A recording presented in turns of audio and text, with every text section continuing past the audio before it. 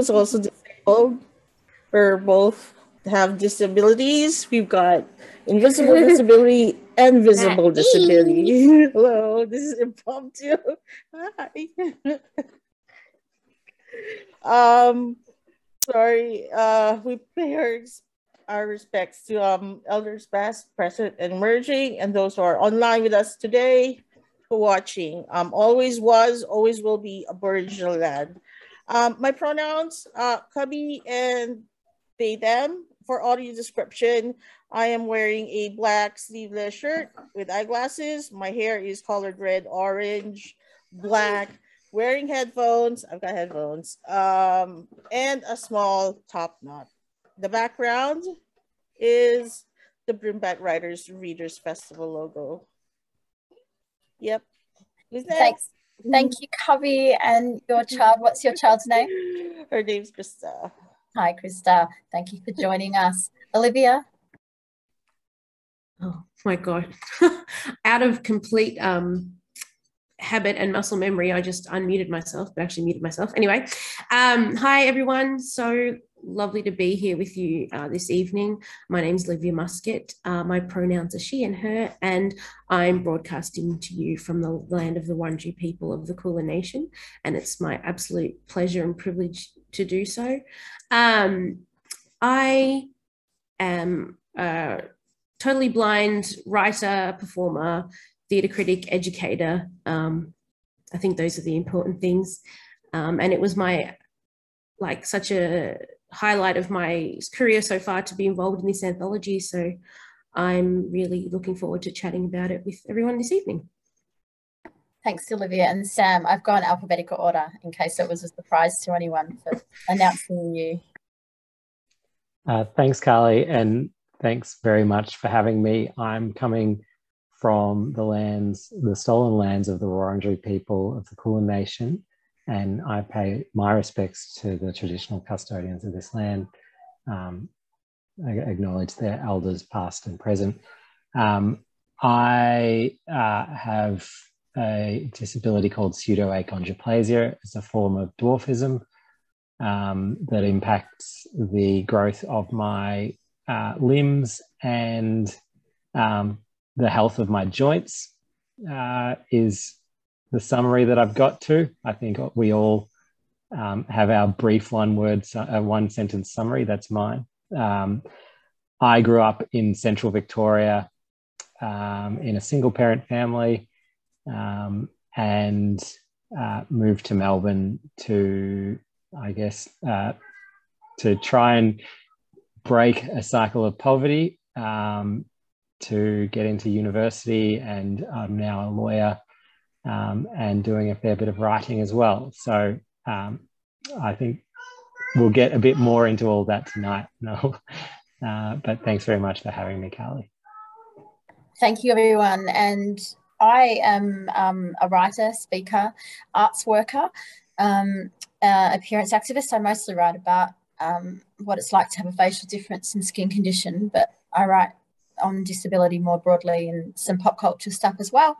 And I have a skin condition called ichthyosis, and it means that my skin is very red and very sore and itchy and prone to infections, but mostly it attracts very annoying comments, stares and taunts. So the social aspect of ichthyosis is much more difficult than the medical aspect for me.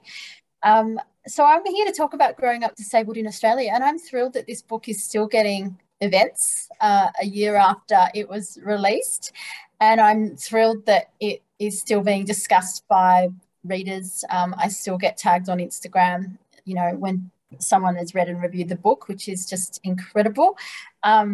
I've just moved house, actually about 2 weeks ago, and I had to find the book in a very big pile of books, or many, many piles of books actually. So I found the book tonight. This is Growing Up Disabled. It is, the cover is actually an artwork by Wendy Dawson from Arts Project Australia, which is a disability arts group. And it has 46 stories in it, plus my intro as well, around the experiences of being disabled in Australia. And I'm really proud of it. It's, you know, something that I'm probably the most proud of doing, collating so many great stories from a variety of disabled people. I think that people think disability is a monolith and that we're all got the same experiences, even with the same diagnoses. But this book shows that we have so many different experiences. And it was due to come out in June 2020, but then a little thing called COVID hit. And very early on, probably around this time 2 years ago, actually, Kirsty from Black Ink and I were talking, and we said all of the contributors are disabled, and most of the audience we assume would be disabled as well, and we didn't want to compromise anyone's safety. We also didn't want, someone said they can't see me. Can everyone see me okay? Yes? No? Can someone in the panel say yes? Someone's in the comments has said yes. I'm not sure. I might stop my video and come back on and off again. Is that okay, Gemma? I think it was Gemma that said. I think they're saying they can see you now. Okay, great. Carly, sorry. Okay, no worries. So, yeah, we put off the book publishing until February 2021 when we thought, I guess, things might have settled down a bit. They didn't, because our small book launch was cancelled on the day one of our lockdowns was announced. We did manage to have a few events, which is great. But the good news is the pandemic has not stopped people reading and buying and talking about the book. And I think in the second week of its release, it went to reprint, which was amazing. And so many people have been positively impacted by it. You can see there, Krista is reading it right now. I'm sure Sam has got his daughter Gwen on to reading it. Have you been reading it for bedtime stories, Sam? We're not quite up to there. We'll stick with Spot at the moment. Yeah, so there's a lot of swearing in the book, actually. So, yeah, the book's made up of 46 contributors. And when people responded to the call out, there were 366 people that responded to the call out, which was enormous. And it showed how the hunger from people to write, tell their stories. And also when we announced that we were putting off the release of the book until last year rather, we had people complain because they wanted something to read in the pandemic. So people were really, really excited to read the book. So I want to ask each of you what your chapter is about, and we'll hear a bit of it afterwards as well. I'll go in alphabetical order again. Cubby?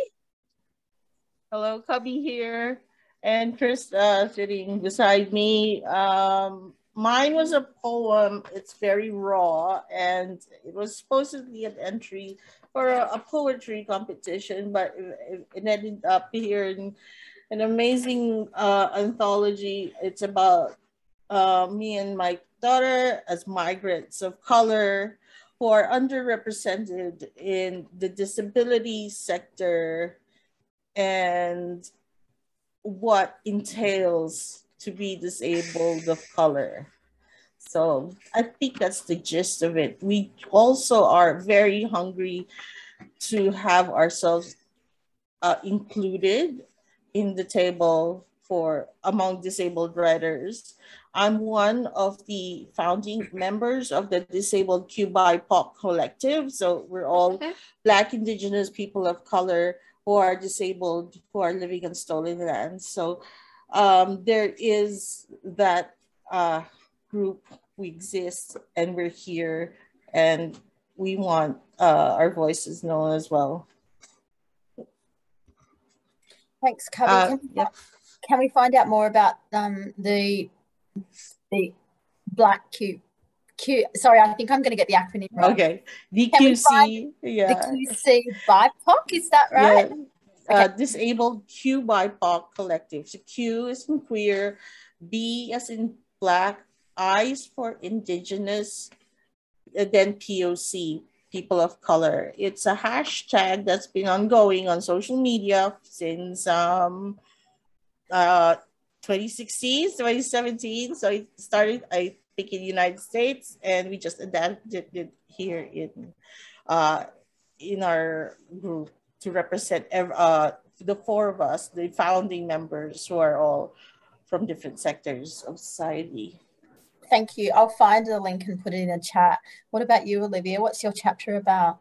My chapter, because I am the way I am, I couldn't decide on one thing or one sort of moment or story from my life to write about. I tried and it just didn't happen.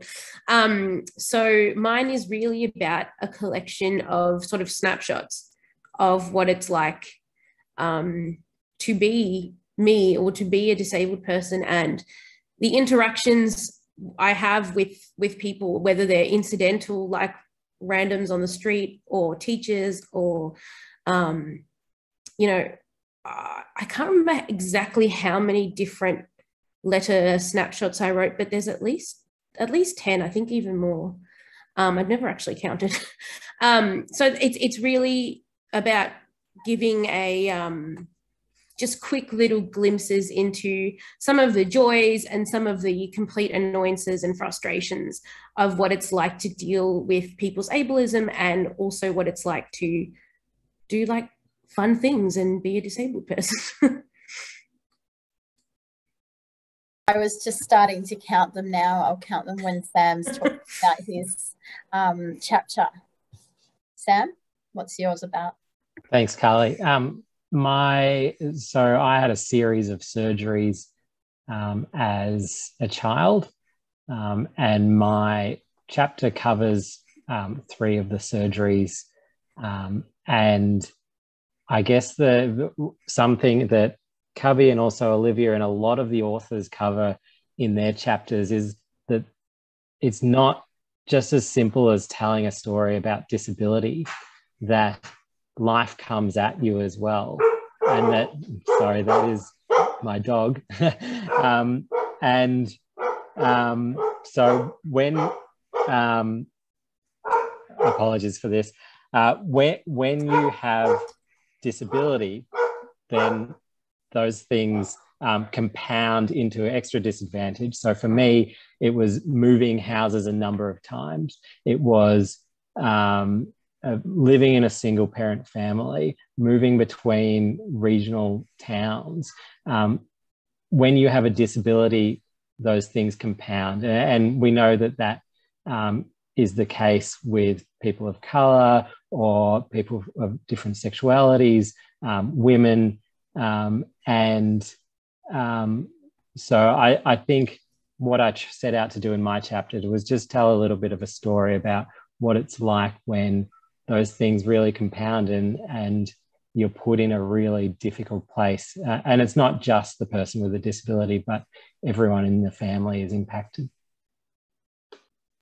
Yeah, absolutely. I think a lot of the stories talks about it, that intersectionality, not only of race, gender, and other diverse components, but also regions and life experiences and poverty and class. And I know that you, Sam, Eliza, Andy, me, we all wrote about growing up in regional or rural areas as well. And I think the disability experience is quite different in a regional or rural area, because I think, as you and Andy talked about in your pieces, the time off school and work for our parents or carers mean that it was always a big thing to go to hospital, because we'd have to take like a whole day or a whole few days to go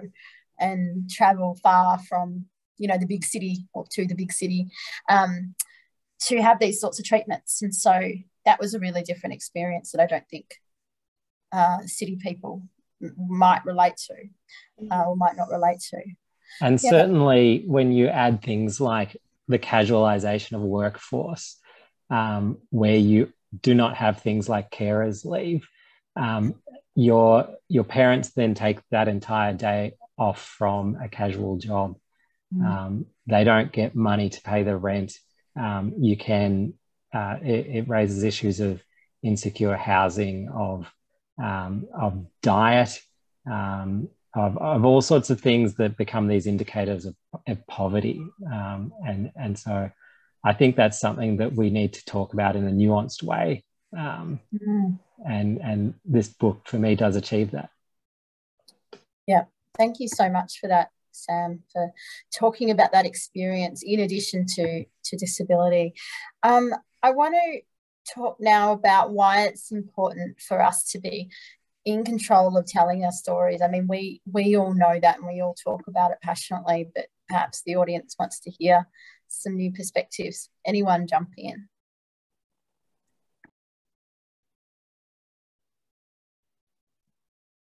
Oh, fun. Okay. Like Carly says, to me, this question, every time it comes up, I think, oh, we're still talking about this, but we are still talking about this, and we need to still talk about this because it's so important. I'm not sick of talking about it, but I'm a little bit frustrated with the lack of progress. But anyway, it's so having a voice to tell your own story is important to anyone. Our lives are unique. Our lives are individual. We are all diverse by virtue of being human. So we all should have the power to tell our own story. And that is infinitely, extremely more important when you are someone from a or several marginalized, backgrounds, marginalized groups. So for disabled people, that power has been denied to us for so long by people who think they know. Anyone thinks, oh yeah, I can write a character with a disability because it's easy and boring and one-dimensional and they're all the same. It's not that way. We all know this.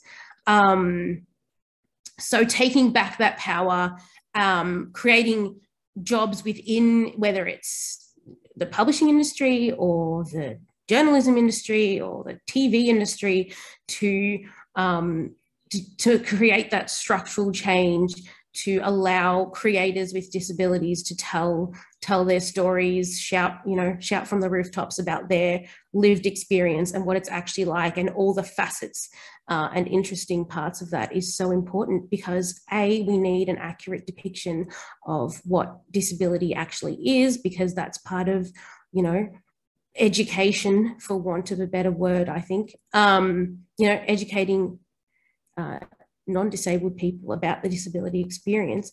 And it's about taking back that power and giving us that opportunity to tell whatever story we want to tell. And they'll be all very different, I think. Not every disabled person like me wants to tell random fluffy rom-com stories featuring people with disability, because that's what I want to do, but guessing it's not what everyone else in this Zoom wants to do. So yeah, getting that level of diversity is so important. And I've just waffled. So I second that. Hi, this is Cubby. What we add is the race component, which, aside from being disabled, there is also racism involved. So there is what you call intersectionality, which is coined by a Black woman in the United States called Kimberly Crenshaw. So intersectionality is very important in what we do in advocacy as a person of color and disabled, and more so triple whammy when we're queer as well. I'm non-binary myself, so there are 3 different intersections, and sometimes people cannot even accept or understand these intersections happen, and we want to say, hey, we exist. There is 3 intersections in this group, and there are stories that not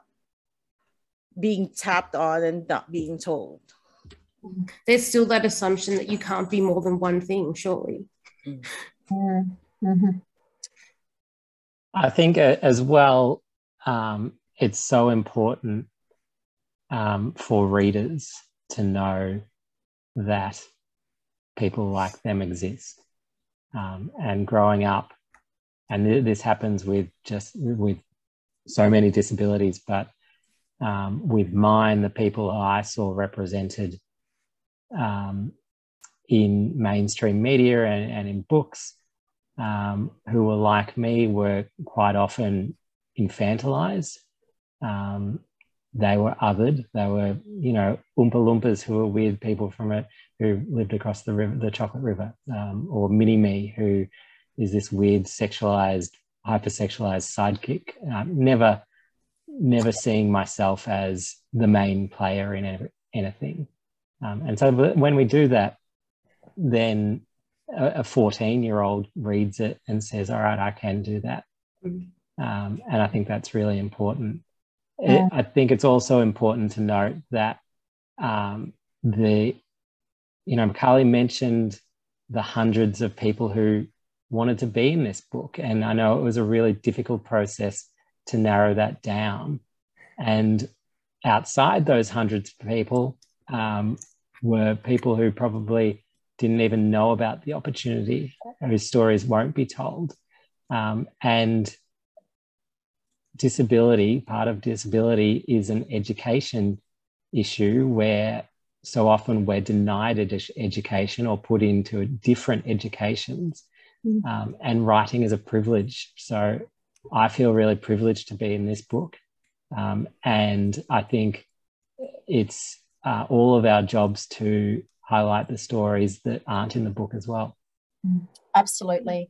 Yeah, thanks for saying that. I definitely know when I've met people or talked to people about the book, even when the applications are closed, the submissions are closed, people were really disappointed they didn't know about it. And I tried to reach as many people as possible, but of course that's not possible.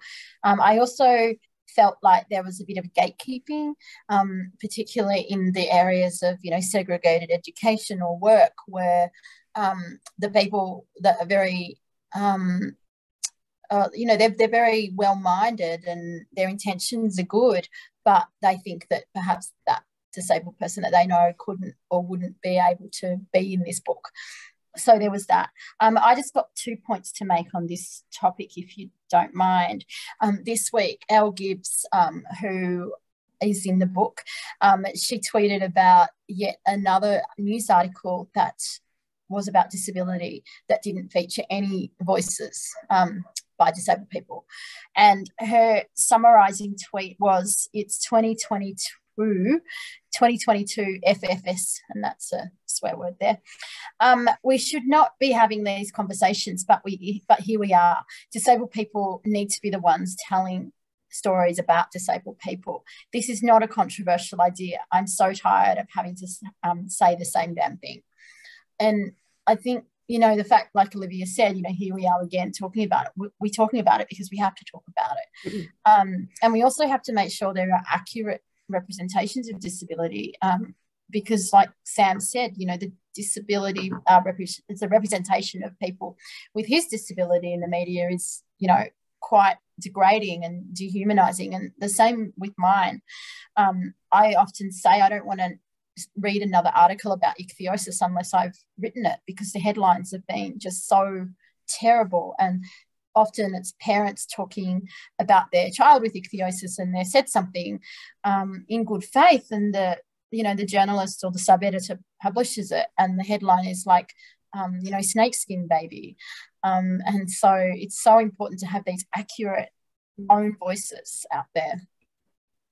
I'm going to ask now about what you hope readers get from this book, and maybe this question's a little bit redundant now that it's been out. Have you heard anything from readers about what they've got from this book? Have readers told you, even what have you got from this book? That could be good to know as well.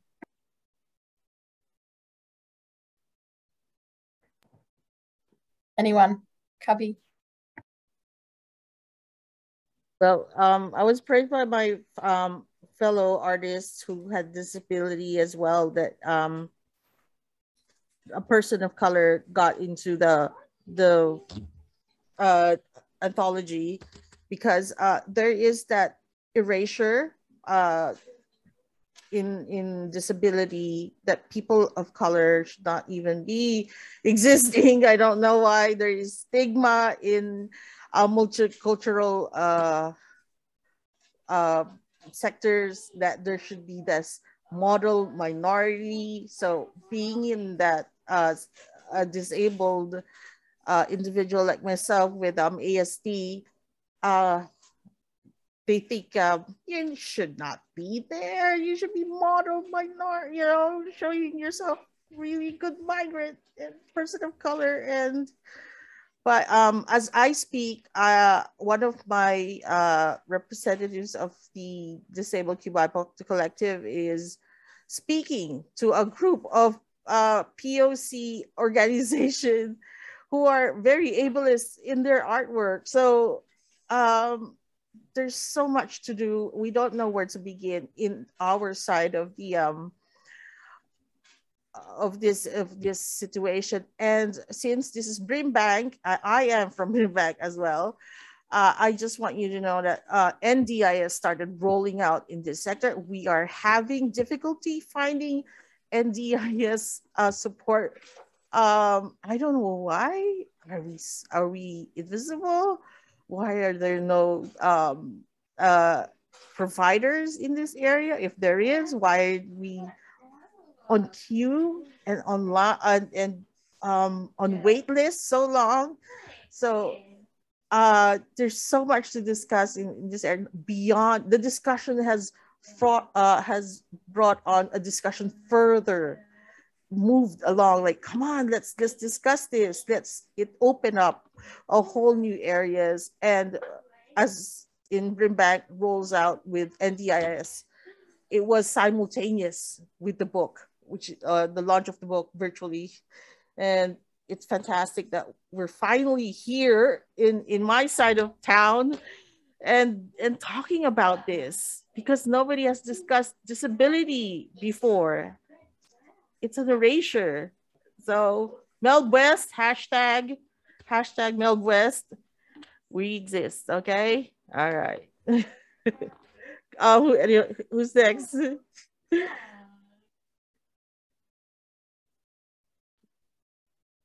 I can go, Carly, if you want. I was reading some of the contributions earlier today, and it just hit home to me how all of our stories are different but intertwined. There are these commonalities where, Olivia's talking about strangers coming up on the street, and I think we all probably would experience that. Just the idea that I hadn't realized before, but that you internalize a lot of the society's expectations of disability to a point where you don't even notice a lot of the things happening around you. You just, you're dealing with it yourself. And what I think there's two categories of people who are quite easy to define, I guess, for a conversation like this. But for the disabled people, that idea that you're not alone in experiencing a lot of this is really powerful. And for the able-bodied people to just take a look around and go, okay, this is how society is structured to raise barriers for these people in my life. This is my part in that, and this is what I can do to remove those barriers. I think that's what I want people to get out of the book. I'd have to agree with all of that, and even just say from just on a personal level, people I went, I never thought this would happen to me ever, but people I went to school with and haven't heard from in 10 years or whatever, and random parents of kids who I went to like a Braille music camp with or something, messaging me and going, wow, I didn't realize all those things happened to you. I was like, yeah, they do. And I've sort of just that's life, you know. You get on with it and you get frustrated maybe in the moment, but you just kind of, well, I know I do, sort of push it down and get stuff done and carry on, you know. And to realize, to see people realizing, oh, it's not that easy. There's a lot of, you know, a lot of stuff that disabled people have chucked at them constantly. So seeing people's reactions to that and seeing that learning, that gaining of understanding that hopefully sticks and continues on, and maybe the changing of some mindsets is really, I hope that continues to happen. And it's so powerful that it can happen, and it can come from so many, you know, different voices in one volume, in one book. I think, Olivia, on that, that process of thinking everything's just the way it is and you have to put up with that. For me, it was one of the difficult things in writing the chapter, was that you've forgotten all this stuff that's happened and you have to bring it up again. And you actually, it was difficult to distinguish the bad things from the really bad things. And so for me, it's just a series of what I called my childhood, but actually there were some things that were really not okay. And I had to sort of, in my mind, bring out those things from deep within my memories. That was a pretty tough process. Yeah, reflecting on that stuff and realizing maybe things you didn't realize were happening as a child, and then looking back on them now, you're like, oh, hang on, that was way worse than I even thought at the time. Yeah, that was so tough for me as well. I'm sorry that things were difficult for you in the writing of them. I had the experience of that with writing my memoir, but not so much. I didn't put so much of myself in the intro, but with the audiobook, so this book's available in paperback, ebook, print on demand, so large print and I think Braille, and also audiobook. The audiobook was supposed to be read by Kate Hood, who is an actor. You might know her from Prisoner and Neighbours, and Kate's disabled, and she couldn't do it for various reasons. So I had to read the audiobook, and it had been quite a while since I've read it, since I'd read the book. It was sort of finalised to go probably it was finalised in 2020, to go to print for 2020 release. And so it had been a while since I'd read all the chapters and read the book as a whole. And reading the audiobook aloud was amazing because I got to really immerse myself in it, and I was narrating it as though I was reading it the first time. And a lot of those experiences that, although different to mine, really resonated because we share that commonality, particularly around ableism, particularly around how things happened in schools and in medical settings particularly.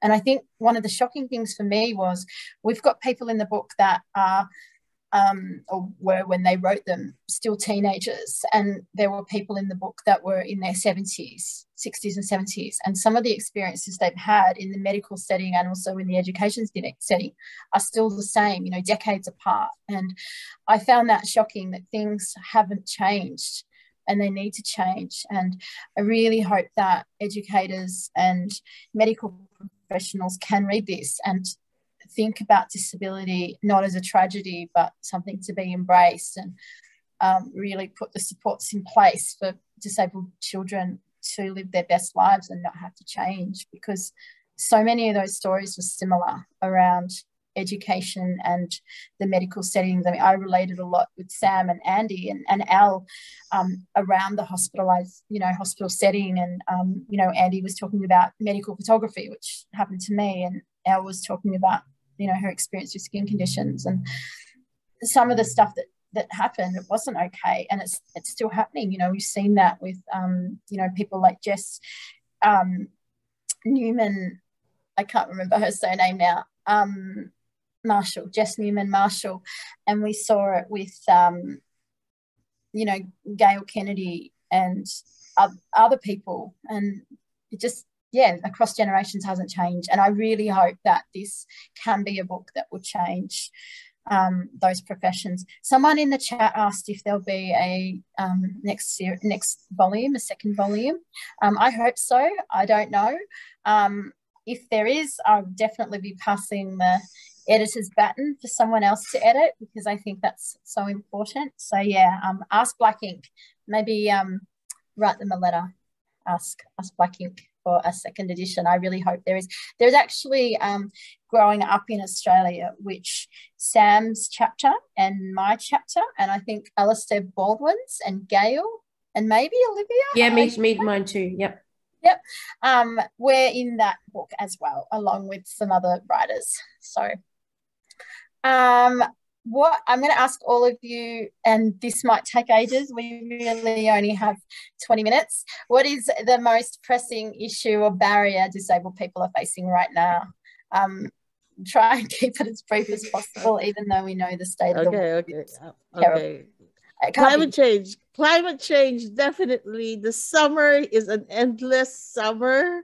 We had so much difficulty going through summer with pandemic, and disabled is what? How many intersections would that be? And health. And forget health, because again, ableism is everywhere. Like, even now, we are still in isolation. I have not gone out with my child. Both of us have multiple underlying conditions. We haven't gone out, and we double mask, and people just ignore there is a second variant. So I think health and the pandemic with the climate change is very poor, is top of the list, definitely, for me.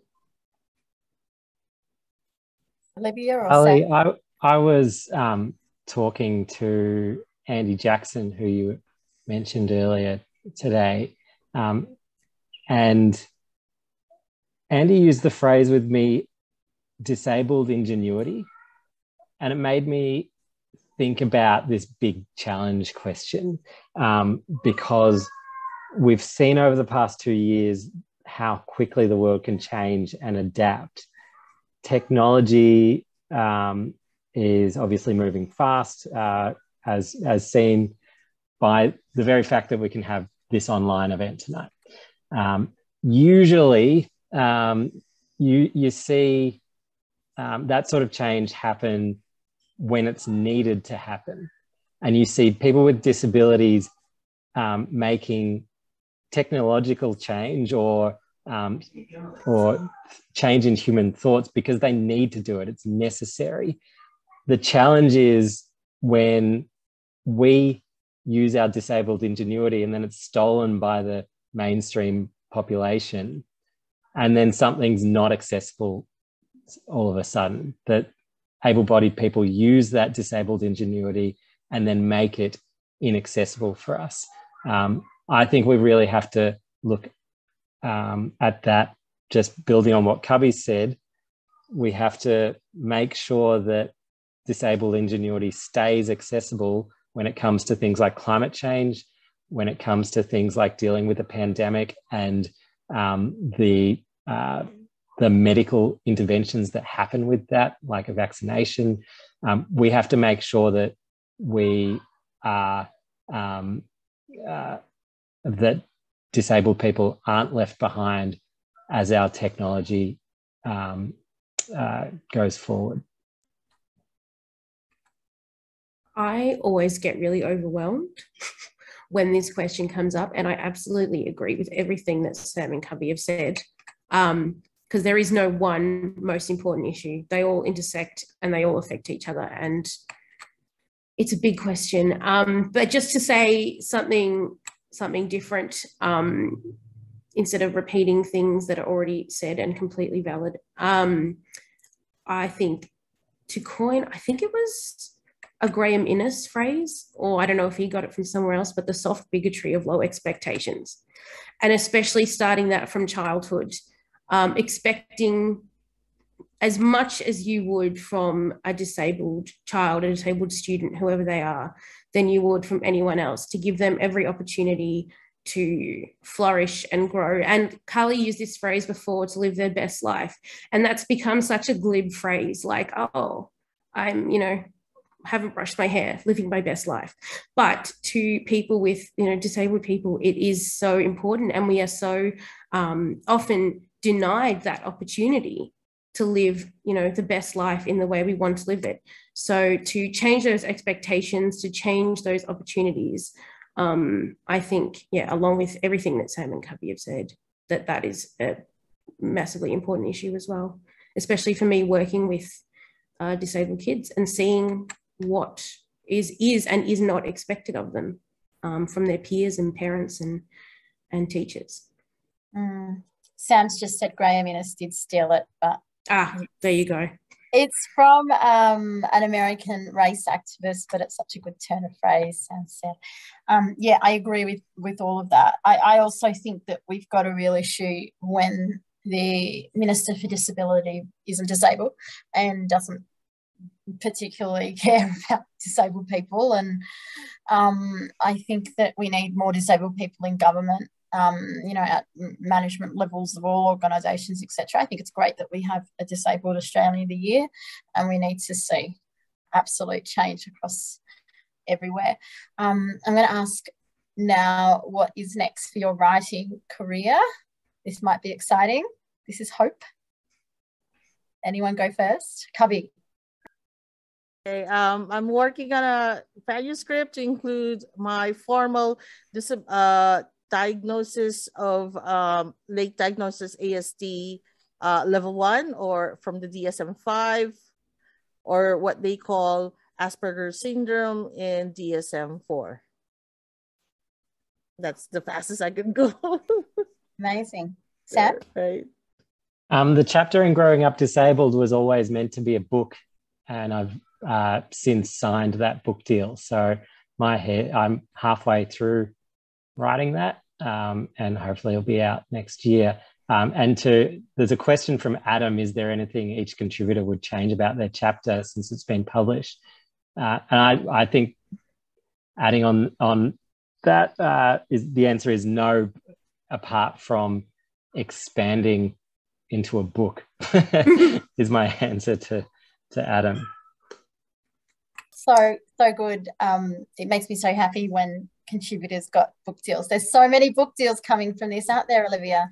Yeah, maybe. No, I just announced my first solo book deal this week, and I'm not allowed to say much more than that, except that it's very separate from my chapter and everything in Growing Up Disabled. It's still about disability and effects of that, but it's a very different project. But this year I'm also working on writing 2 performance pieces, and I've got opportunities to perform those later in the year. So one of them is at Footscray Arts Centre, so that's a bit local. And so that's really exciting for me to get back into the acting and writing for stage and performing world, as well as my fun little book that's coming out. And I'm also working on my middle grade manuscript that I've been working on for years and years.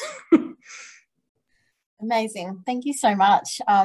I would definitely like to change what I wrote in the intro, actually. I would like to expand on it. And I feel like mine was really brief, and I could have written a lot more, particularly around the history of disability literature in Australia. So I'm sorry I couldn't do that. And I couldn't even do that for Growing Up in Australia either. I tried.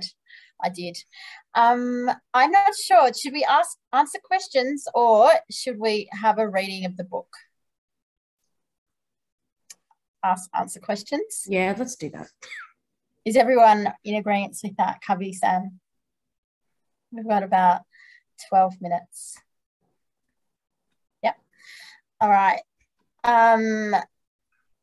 So, Gemma asked a question. I can only assume it's sometimes tiring, feeling like you always have to put trauma on display. What is the best thing about being disabled? Ooh. That's not a hard question because I can't think of something. It's a hard question because, oh, sorry. No, it's okay. Go ahead. Okay, I'll be quick. It's a hard question because what's the best thing about any life, to be honest? There are so many answers, but my go-to answer, and because it's pretty true, is the people I've been able to meet through it, and just the fun and joy with friends that I've met purely because of being blind, of having a disability. So yeah, just the people and experiences I've had because of that wouldn't have come up any other way. For me, this is Kabi. So I found my collective because we were all disabled individually. Nobody wants to listen to us, but as a collective, we were stronger.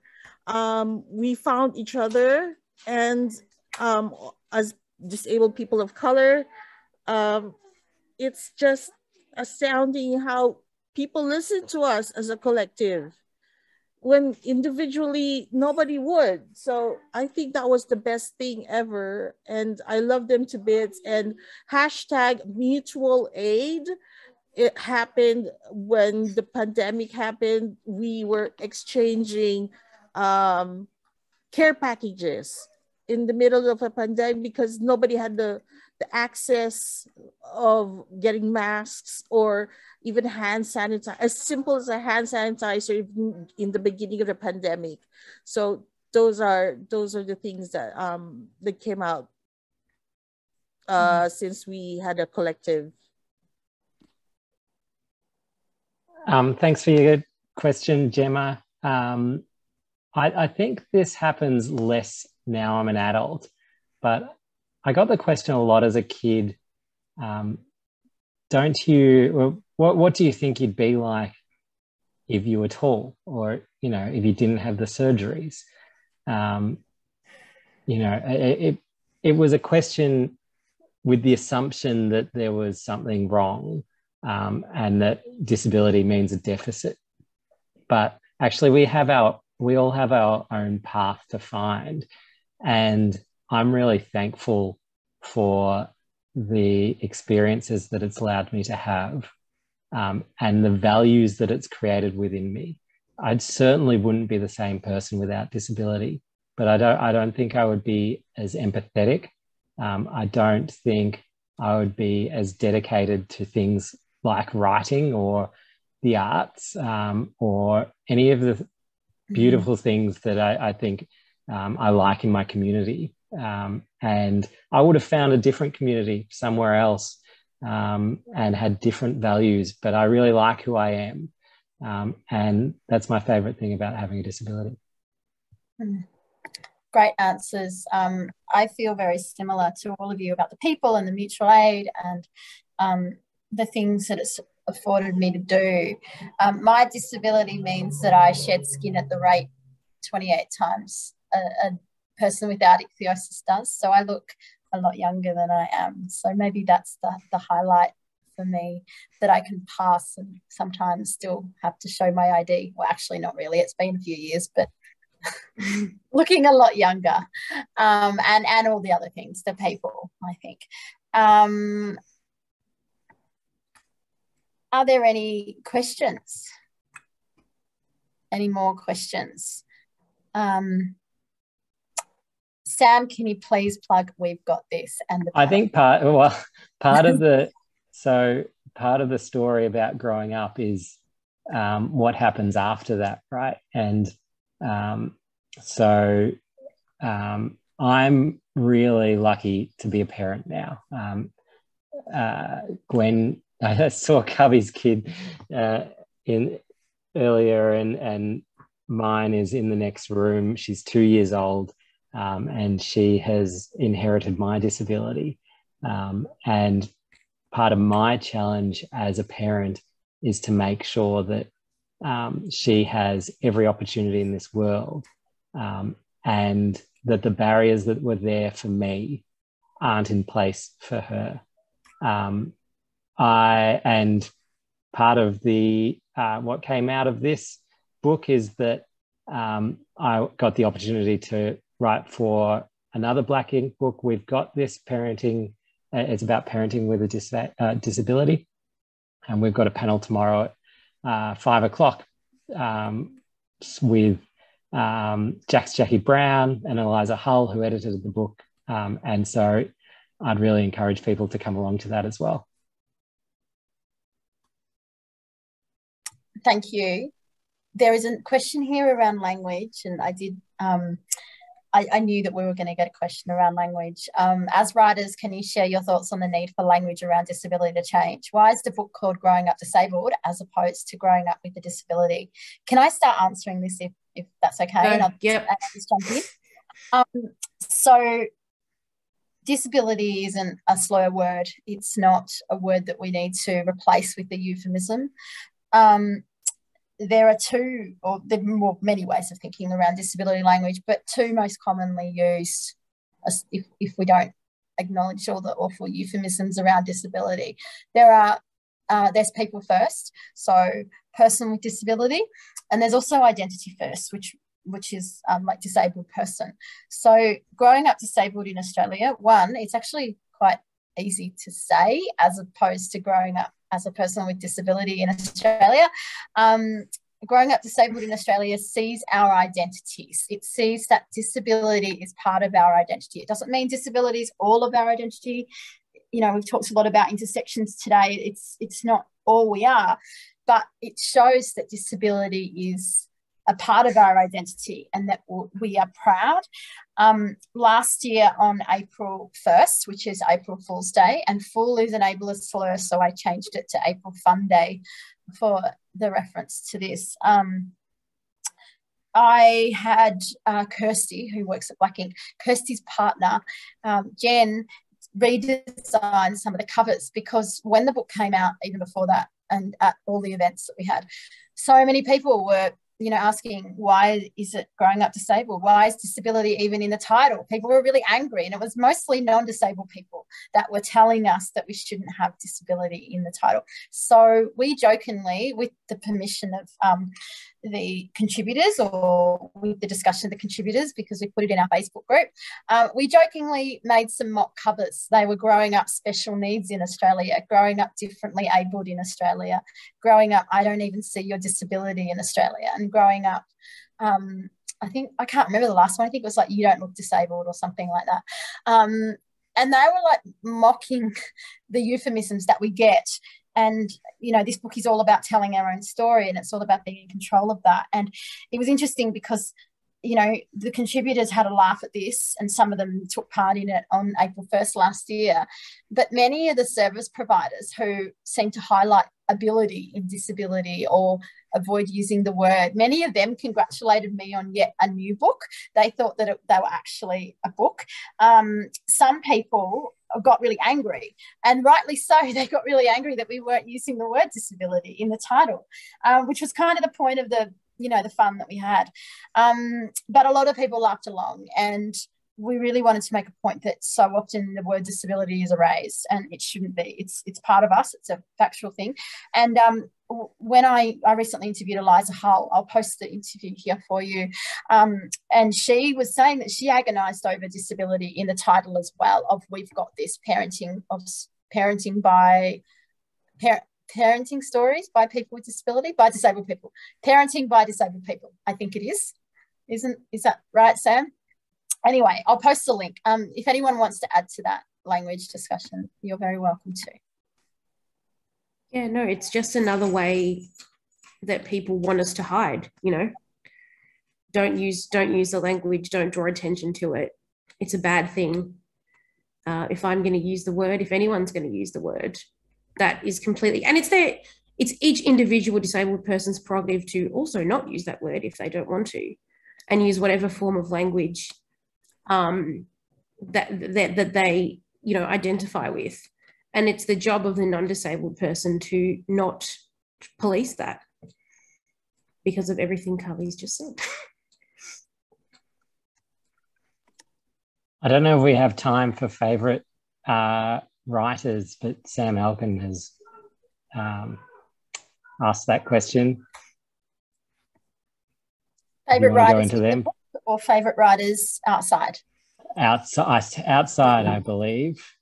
Well, Cubby's just held up Disability Visibility Project, which I highly endorse. Yeah, can you see it? It's American. So this was just before our book was launched. So this was launched first, and it was by an Asian, disabled Asian, Alice Wong, not Ali Wong, Alice Wong. So I could put the little thing. Where's the camera? There you go. Anyway, so that's their equivalent anthology in the United States. So I've got that. It's also been reprinted 22 times. Someone, wow. Yeah, I saw a tweet the other day from Alice saying that. So amazing. Olivia, favorite writer? Oh no, don't do that to me, please.